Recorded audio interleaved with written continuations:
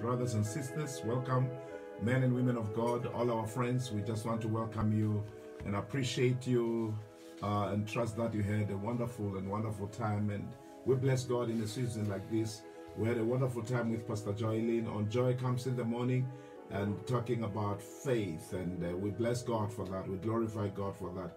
And friends, I just want us to remind each other of the theme, peace in the midst of the storm. You know, I must thank God because, you know, this theme, I've realized that this is the word that men and women of God are sharing around, which says to us that it's not just it was not just a thumb suck, but the Spirit of the Lord is impressing something upon the church and upon his people when he talks about peace in the midst of the storm, so that we do not lose our ground. And the most so to know that in the midst of that storm, we are not alone, but the Lord our God is with us. The Lord Jesus Christ is right in the boat. And this time around, I just want to share with us a word that is also building upon that to bring courage and to bring strength in a time like this. You know, one thing that it's very important or very true is that when you are fighting a battle, sometimes you think you're going to quickly overcome it. And when it prolongs, it works on you psychologically. It works on you in many different ways. And I've had quite a number of people being so concerned in different sectors, and some saying we thought maybe it will just be a month. You know, you can feel that people are feeling the pinch because the battle is rather fierce and continuing. It's like when we start running a race and you're not aware of how long the race is going to take, and you take off like you're running 100 meters, and the next thing you realize we go for 200 meters, and the next thing it's another 100 meter and another 100 meter. What then eats you up is not really the running, but is you become anxious because you don't see and you don't know exactly where you are headed to and how far it is. You know, when we have our brothers and sisters running, the comrades, you know, they know that they have to do that 42 Ks. They have to really dash that one. So even when they take off, you know, they take off knowing that I need all the stamina to go all the way. And those who are running for the third, second, fourth time, you know, they even know that there is that uphill, there is that downhill, and all that, you know, their preparation and their takeoff has all that in mind. But I can imagine if I've never taken it, you know, when I take off not really knowing the ups and downs, but of course having prepared. So when you come to those places where you thought, man, I should now be at the winning point, and you realize, hey, I still have, maybe it's only 20 Ks, you know, I still have another 22 Ks or so to go. Then, you know, it starts working on you psychologically and even physically. So friends and family, just want to encourage us through a Psalm of David. It is Psalm number 18. It's a psalm that was stuck in my heart for many years since the Lord opened it to me and I received it. This Psalm number 18, we're reading from verse 1 up to verse number 10, but we'll stop here and there. But what I love the most is the takeoff of this psalm, because it says, I will love thee, O Lord. And then it goes on to say, my strength. And it goes on to say, the Lord is my rock, the Lord is my fortress, he is my deliverer, my God, my strength in whom I trust, my butler, my horn of salvation, the Lord my high tower. You see, when he takes off by bringing something that I trust. It's very much important for us, because the battle that we are engaged in, family, is not a physical battle, but this is a spiritual battle. There's something in the spirit that is forming, and there's something that we have to deal with. Now, we can only deal, or we can only fight spiritual battle, not with physical means, but we can fight spiritual battle with spiritual means. That is, we need spiritual empowerment. We need to be empowered by the Spirit, and here, in this case, by the Spirit of God. That is why he says, I will love thee, O my Lord, my strength. The Lord is my rock. The Lord is my fortress. He is my deliverer, my God, my strength in whom I trust, my butler, the horn of my salvation, and my high tower. You see, he declares all these things. He gives us his clear personal relationship with God. You see, when you say my God, when you say my strength, when you say my rock, my fortress, my deliverer, that's a clear personal relationship with the Almighty God. And I want to say to us, family, in times like this, in seasons like this, that is one thing that I would encourage us to find ourselves deepening. That is your clear personal relationship with God. And that is what will strengthen you. That's what will carry you. That's what will help you in a time and in a season like this. Saying, the Lord is my strength. The Lord is my rock. The Lord is my fortress. The Lord is my deliverer. The Lord is my strength, the horn of my salvation. He is my trust. You know, He's my shield. He's my butler. He's my everything. That's personal, clear relationship. That is why in a time like this, friends, while it's normal, like Pastor Jolene said the other day, that you know what, you cannot wake up in the morning and just start joking. I must be honest with us. The days ahead are unpredictable. We don't know what lies before us, but the Lord knows all the days. He knows what is going to happen in day what. He knows what is going to happen in day so and so. While our scientists and everybody are thumb sucking and not knowing exactly, but the Lord our God knows. So it is very much important for you and I to find our strength not in us, to find our courage not in ourselves, to find our strength not in our personal strength, but even when we are shaken, even when things seems unpredictable, we must find our strength. We must find our hold in the Almighty God. It goes on to say, I will call upon the Lord, who is worthy to be praised. So shall I be saved from my enemies.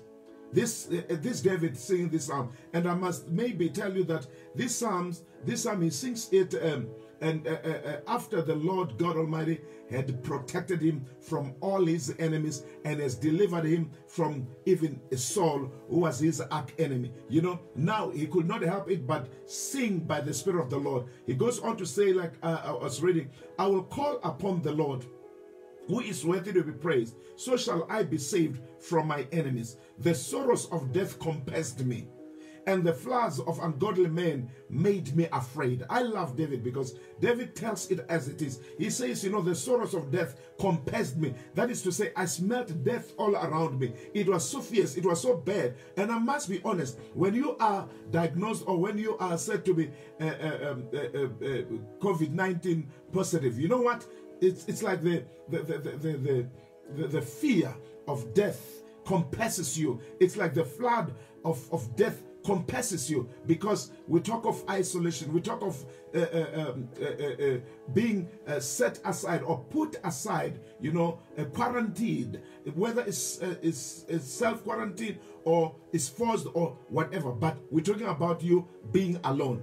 And in that state of mind, like, you know, we know, and there are reports that there are people who psychologically are not making it. Psychologically, it is too hard for them, you know, staying at home, looking at the four walls. Some people, it takes a toll on them. But you know what?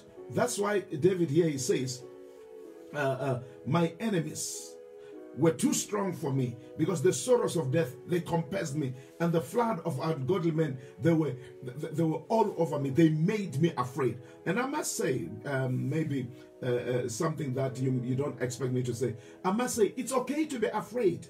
You know, it's okay to be afraid. The only things that don't let fear immobilize you, or don't let fear take you off the ground. But, you know, it's okay to be afraid. But that says to you, you know what? I don't depend in myself. I need the Lord. You know, it is in my fear. That's why David says, I call upon the Lord, who is worthy to be praised. So shall I be saved from my enemies. Because the sorrows of death, they compassed me, and the floods of ungodly men, you know, they made me afraid. That's what David is saying. They made me afraid. They made me afraid. They shook me. But even when things are like that, listen to what he says. He goes on to say, the sorrows of hell compassed me about. The snare of death prevented me. In my distress, that's verse number 6. In my distress, I called upon the Lord. I cried unto my God. He heard me, or he heard my voice out of his temple, and my cry came before him, even into his ears. I love David because he says, in my distress, in my extreme anxiety, in my sorrow, in my pain, I called upon the Lord. You know, I called upon the Lord. So all these things, you know, it's normal to be shaken. It's normal to feel that I don't know what exactly all these things are bringing. And it's true, even as a child of God, you don't know it all. That is why our Lord Jesus Christ will always say to his disciples, don't be afraid. Peace, be still. You know why? Because things around us, storms around us, as they rage, they unsettle us, they shake us. And I want you to know, child of God, when you feel shaken, when you feel scared, you are not weak, but it is because you don't know exactly what is going. But I'm saying, even when the sorrows of hell compass you about, even when the snares of death try to prevent you, in your distress, in your extreme anxiety, in your sorrow, and in your pain, call upon the name of the Lord. He said, I cried out unto my God, and the Lord heard me, you know, from his temple. And that's the beauty of it, when we call upon the Lord. That's why he said, I think is it in Psalm 150, where he says, call unto the Lord in the day of trouble. You know, be able to call in your day of trouble, be able to call in your time of fear, in your time of distress. Call upon the name of the Lord. Don't say, you know what, why am I afraid? Maybe I don't have. No, call. I love what Pastor Jolene shared about when it comes to the just shall live by faith, talking about Bartimaeus. You know, this guy, he called, talking about the blind guys, they called. And I say, the Lord says, call unto me in the day of trouble, and I will answer you. So he says here, David, in my distress I called upon the Lord, and I cried out unto my God, and he heard my voice out of his temple. Praise the Lord. And my cry came before him and into his ears. And he continues on to say, then the earth shook. You see, when the Lord hears your cry, when the Lord hears your prayers, when you call upon the Lord, I want you to know that it won't just be like that. When you're calling upon the Lord, you're not calling in vain. When you pray to the Lord your God, you're not just calling in vain. It is not just a futile exercise. No, the Lord our God is alive. The Lord our God is awesome. The Lord our God hears prayers, and he hears the calls of his children. Then the earth shook and trembled. He says, when God heard my prayers, when God heard my cry, the Bible says, or David says, the earth shook and trembled. The foundations also of the hills were moved and shaken, because he was wroth. That is because the Lord was angry. Praise the Lord. I want you to know, Church of the Living God, when the devil, as the Bible says, when the enemy shall come in like a flood, the Spirit of the Lord will raise a standard. I want you to know that we are not alone in this battle. We are not like drowning and trying to survive. No, we have the Lord our God, who is great, who is awesome, who is the creator of heaven and earth, who has the whole world in his hand, who cannot be stopped by anything. That is our Father. That is our God. It says here, the foundations, also the hills, were moved, or were moved and shaken, because he was wroth, because he was angry. There went up smoke out of his nostrils. You know, when he breathes, smoke went out of his nostrils, and fire out of his mouth devoured. Coals were kindled by it. You know, fire came out of his mouth. I want you to know, while the Lord our God and while our Lord Jesus Christ presented himself as a lamb, as if it was slain, I want you to know that he's also a mighty man of war. We serve a mighty God. We serve a God who knows the plans of the enemy. We serve a God who knows the devices of the evil one. And I'm saying to us, family, our strength shall not come from ourselves. That is why the Apostle Paul says, finally, brethren, be strong, not in yourself. Be strong, not in your thinking or not in your doings, but be strong in the Lord and in the power of his might. And put on the whole armor of God. And guess what? When you put on the whole armor of God, that is to say, now the battle is not yours, but it is the Lord's. And victory will be yours. That is why the word of God says, we are more than conquerors. Why? Because he has conquered. But you and I must be able to call. Don't act like everything's okay. Don't act like you're strong while you know deep inside I'm shaken. Call upon the Lord, like David says. He bowed the heavens also and came down, and darkness was under his feet, and he rode upon the cherub and did fly, yea, He did fly upon the wings, upon the wings of the wind. And that is the Lord our God. Beloved, I want you to know, when we call upon him, while we don't see with our eyes, while we cannot see what is happening, but I want you to know that Almighty God, a mighty man of war, he moves on behalf of those who love him. That is why the word of God says, the name of the Lord is a strong tower. The righteous can run into it and they are safe. Verse number 6, remember, it says, in my distress, which is my extreme anxiety, my sorrow and my pain, I called upon the Lord. I cry out to the Lord my God, and he heard my voice. And I'm saying to us, church, I'm saying to us, body of Christ, I'm saying to you, my brothers and sisters, that the Lord our God hears our voices, hears our prayers, hears our cry from his temple, and it comes. It never escapes him. It never escapes his attention. And I want you to know, even as we always say, he may not come when we want him, but he is always on time. The Lord our God, he knows the right time. You know, when Peter was walking on water and began to sink because of fear, you know what? He was right there. He could not sink an inch. When he cried out and said, Master, help me because I sink, he was there and he helped him. Now let us look at verse number 18 now. Verse number 14. In verse number 14 it says, yeah, he sent out his arrows. That is the Lord now fighting. Brothers and sisters, never think when Jesus gave himself to those who persecuted him or to those who crucified him, never think there was nothing he could do. You remember what he said to Peter? He said, put back your sword. This battle, we don't fight it that way. If I had to do that, I'll call a legion of angels and they'll come and fight. You know, but he gave himself. That is why he said, my life, no one takes it from me, but I lay it down. I just lay my life down. But I want you to know that God is a mighty man of war. I want you to know that he is a great Jehovah, the Lord our God, our refuge and our fortress. And verse number 14 says, yeah, he sent out his arrows and scattered them. Scattered them who? My enemies. And he shot out lightnings and discomfited them. Then the channels of the waters were seen. That is when the anger of the Lord, when the Lord our God fights, you know, even the channels of the waters are seen. That is to say, where the seas have covered, the foundation of the sea is exposed. And the foundations of the world were discovered at his rebuke, my God.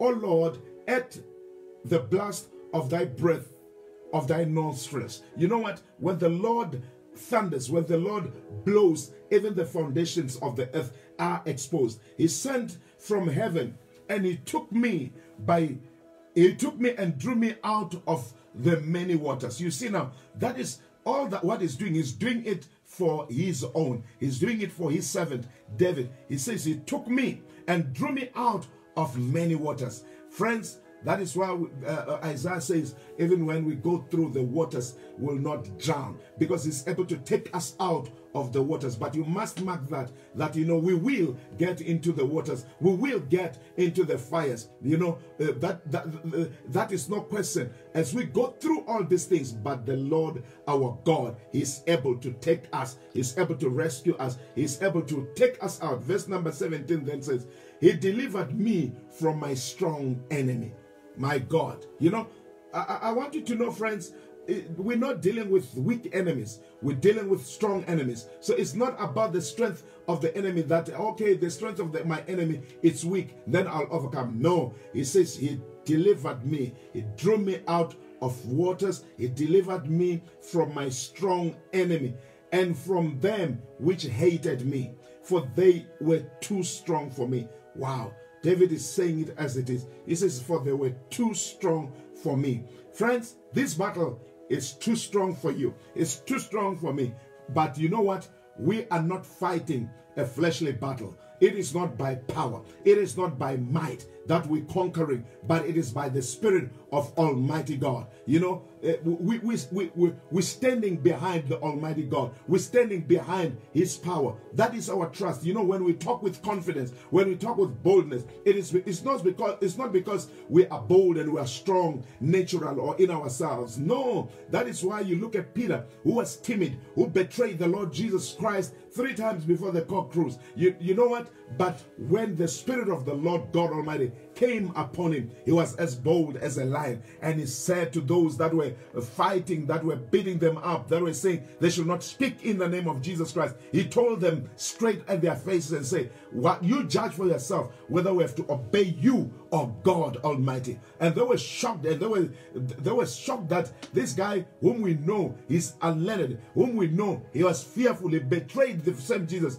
but he was bold. Why? Because the Spirit of the Lord was upon him. Beloved, I pray that the Spirit of the Lord will overshadow you. I pray that the Spirit of the Lord will cover you. I pray that the Spirit of the Lord will strengthen you in a time like this and in a season like this, for you to know that it is not about your strength, it is not about your confidence, it is not about your might, but it is about the Lord your God in whom you trust, the Lord your God in whom you stand. And that is the message I'm bringing to you tonight. And it says, they prevented me in the day of my calamity, but the Lord was my stay.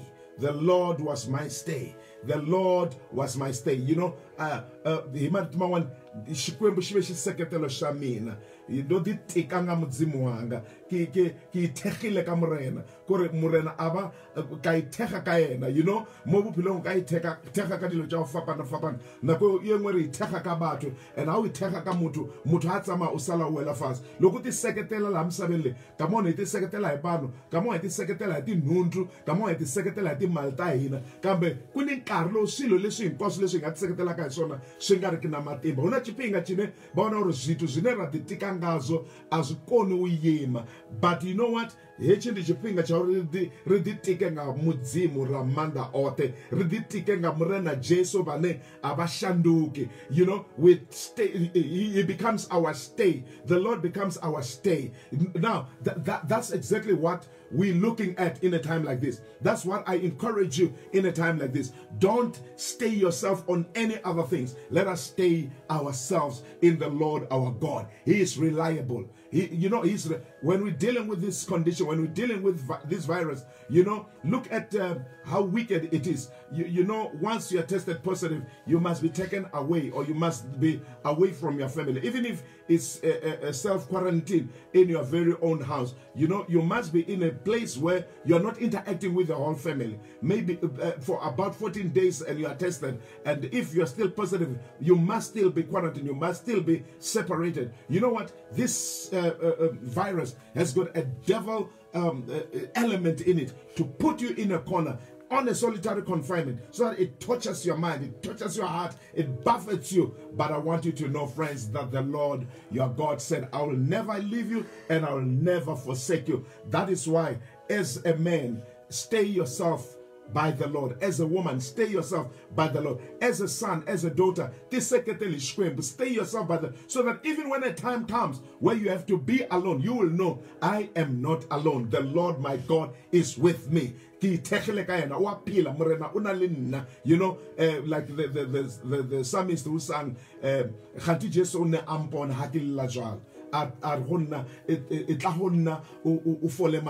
know, he's the one who's able to comfort, he's the one who's able to strengthen, so that in your distress, so that in your extreme anxiety, so that in your sorrow, so that in your pain, you are able to stand and you are able to move forward, you are able to forge forward. I'm saying to us, friends, it is the time that we deepen our personal, clear relationship with God in times like this. Even as we pray, you know, like a prophet Jeremiah said, I think Pastor Jolene shared about this, you know, like prophet Jeremiah said, when the other prophets were lying and saying, we're coming out of this, we're coming soon, we're coming soon, we're coming out soon. And the prophet of God said, no, don't listen to them lies. Instead, please settle down, stay there, build houses, marry, give your children into marriage. That was to say, you know what? You are going to be in this thing for a longer time. And I don't know, friends, how long we're going to be in this battle, but I'm saying our trust is in the Lord, our God. Our hope is in the Lord, our God. And I'm saying, in the meantime and in the process, deepen your roots in Him. Deepen your relationship with Him. You know, we don't know how the battle is going to be like tomorrow. So please don't relax. It's not time for jogs. It's not time just to relax. No, it's not even just time for just being at home. But it's time for us to be making sure that we're deepening our clear personal relationship with the Lord. Friends, even those of you who are not born again, it is time for you to say, let me seek the Lord while He can be found. Because if you happen to be positive and you're taken away, with what? With whom are you going to be? But it is only when you know, I am not alone. The Lord my God is with me. The Lord is my stay. He brought me forth also into a large place, the Bible says. And that's what David says. He says, in all these things, as He fights for me, He brought me into a large place. He delivered me because He delighted in me. And I want you to know that the Lord will bring us into a large place. The Lord will bring us into a different place. There is a place that the Lord has for us. And when the Lord brings us there, and when the Lord delivers us, He will do so as He delights in us. And remember, family, remember that you and I did not save ourselves. Remember that He saved us by His grace. He laid down His life for us. He died on the cross of Calvary for us. He sacrificed for us. And all we can do is to make sure that we hold on to Him. The Lord is our refuge. The Lord is our fortress. The Lord is our hiding place. The Lord, He is our stay. The Lord, He is our shield. He is our butler. He is the horn of our salvation. He is our high tower. And I'm encouraging you, family, that please, in times like this, and again, one thing that is also very true, we've had quite a number of our fellow brethren who have lost their loved ones, not of course from COVID-19, but because of different sicknesses in a time like this. But what is very challenging is the fact that we cannot freely minister to each other. We cannot freely comfort each other. But we want to say to you, brothers and sisters, that the Lord, our God, our fortress, our stay, and our prayers are with you. Be strong in the Lord. Be encouraged. Do not let this enemy push you in a corner. Know that Jehovah God, He is with you. He is your strength. He is your comforter. He is your butler. And again, He is your stay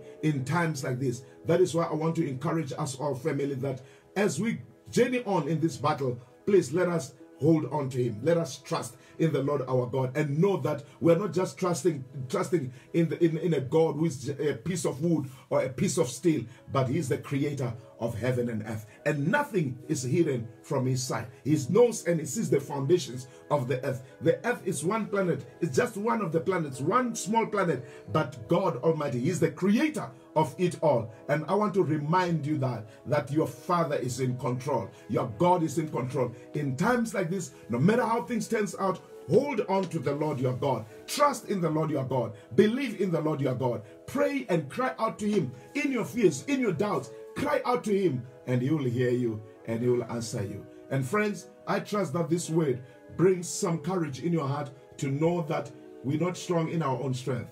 We're not forging on in our own personal and natural strength. No, be strong in the Lord and in the power of His might. Let's put on the whole armor of God in times like this. I'm praying with you right now. Dear Father, in the name of Jesus of Nazareth, I want to thank You for the body of Christ. I want to thank You for the Church of Jesus Christ. I want to thank You for MTW family. In a time and in a season like this, my Lord and God, we cry out to You like David, and we say, the Lord, You are our refuge, You are our fortress, You are our strength. Our trust is in You. Our hope is in You, our Father. In the name of Jesus, thank You, Lord God Almighty, that in times like this, when our enemies compass us about, You are the Lord who hears prayer. You are the Lord who hears our cry. And I pray for Your comfort. I pray for Your strength. I pray for Your Spirit, my Lord and God, to strengthen each and every one of us in the mighty name of Jesus, to be strong in prayer, to be strong in faith, to be strong in our relationship with You, Lord, for nothing can shake us in the name of Jesus Christ. the Son of the living God. And Father, we stand again to pray for our government. We pray, Lord, for our president. We pray for our ministers. Lord, we pray for all the decision makers in our nation, in the name of Jesus Christ of Nazareth. While we're fighting COVID-19, Lord God Almighty, Spirit of the living God, intervene in their decision making. Lead and guide them, our God. In the name of Jesus Christ, we bind all forces of evil, all powers of darkness that seeks to sneak into the decisions that are made, that are taken in times like this and in times of crisis. My Lord and God, we pray and cover our government and cover our leaders in the mighty name of Jesus Christ of Nazareth. By the power of the Holy Spirit, we say, Holy Spirit, speak to them during the day, speak to them during the night, speak to them in their dreams, like you did with the kings of old. In the name of Jesus Christ, you did to Nebuchadnezzar, you did to Pilate, you did to them all. My Lord and God, speak, Jehovah our God, in the mighty name of Jesus. And we pray, Lord, as we continue fighting this battle, in the name of Jesus Christ, we pray for the protection of our doctors, the protection of our nurses, the protection of our health workers, the protection of those on essential services, the protection of those who went back to work. My Lord and God, we pray for the safety, for the protection of our people. We arrest this virus, we arrest this monster by the authority of the name of Jesus, the Son of the living God. And Father, we bless you. Father, we honor you. We pray for those, our brothers and sisters, Lord, that have tested positive of this virus. And we say, in the name of Jesus, brothers and sisters, mothers and fathers, you shall live and not die, in the name of Jesus, to declare the great works of God. We judge this virus. We arrest it by the name of Jesus. We say you don't have a right upon those bodies, in Jesus' mighty name. And my Lord and God, we thank you. Our hope is in you, Jehovah God. Our trust is in you, our Father. And we thank you and we bless you. We know you have come through for us, in the mighty name of Jesus, the Son of the living God. And every one of us saying amen. Friends, remember, as we continue fighting this battle, while you're staying at home, beloved, don't just be alone. Hold on to the living God. And make sure that you're washing your hands regularly with soap, using the sanitizer. Use your mask as you go out, and use the social distance. Let's use these scientific proven methods to curb the spread of the virus. But at the very same time, let us be praying. Let us be trusting God. Let us be encouraging each other. Let us be standing in times of storms like this. God bless you. We trust that the Lord our God will strengthen you by his might and by his power. We love you with the love of the Lord. Thank you so very much. Thank you.